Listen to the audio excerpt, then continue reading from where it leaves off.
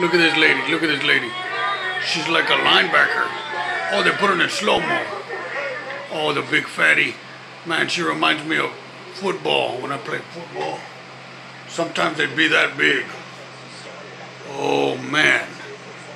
He's probably got really hurt by that. He wasn't wearing a helmet, man.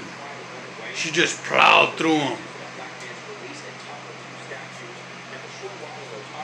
State lawmakers blasting Wisconsin's governor and Madison's mayor, saying the state is in shock over violence at the Capitol. State workers don't feel safe, and violent rioters need to be prosecuted.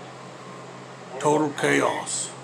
Who is one of the most progressive and liberal members of the Wisconsin legislature, is attacked for taking a photo of what's going on.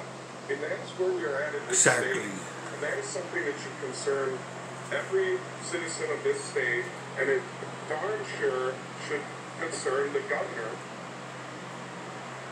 The governor of Wisconsin did issue a press release condemning the violence in Wisconsin. Republican lawmakers say a press release is not enough. Dan.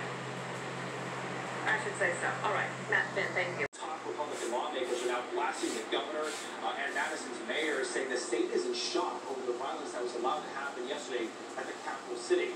Democratic State Senator Tim Carpenter says he was taking video Look at that big on end. his cell phone where people appear to rush him.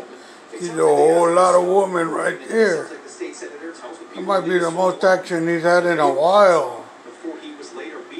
It looks like tons of fun. Another lefty lunatic. Loony. She might have just got it out of the loony bin.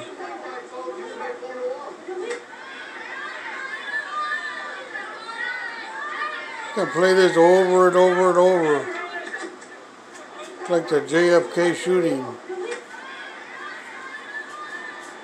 Slow it down.